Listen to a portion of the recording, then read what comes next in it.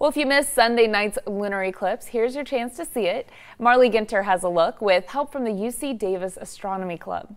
It's not every night you get a spectacle like this in the sky. A red glow signaling a total lunar eclipse only comes once a year, twice if the timing is just right. Two things have to happen.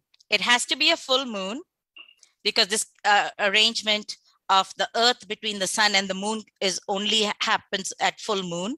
Davis Astronomy Club coordinator Vanita Domeyer shed light on the fascinating phenomenon. The second condition also has to be met, where the moon has to be in what's called an ascending or descending node. So it has to be in complete straight alignment between the sun, the earth, and the moon have to be in straight line. This will be the first time I've made a serious effort to capture the blood moon, and the first time to try to do it in Yosemite. The last time we talked with landscape photographer Brian Hawkins, he was chasing a so-called moonbow when the moonlight is refracted through water droplets in the air, creating a rainbow at night. He just released moonbow video for the first time filmed at real-time speed. It's very important to share these experiences so that maybe people come out and want to come to Yosemite and come to wild places and connect with nature and get some time to unplug from the world and, see something new. Does one lunar eclipse look better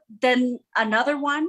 Yes, they can all be different. Whether it's a lunar eclipse or a moonbow, you may want to pay more attention to what's right above your head, or one of Mother Nature's magnificent wonders may just go right over it. We go about our daily lives and don't look up.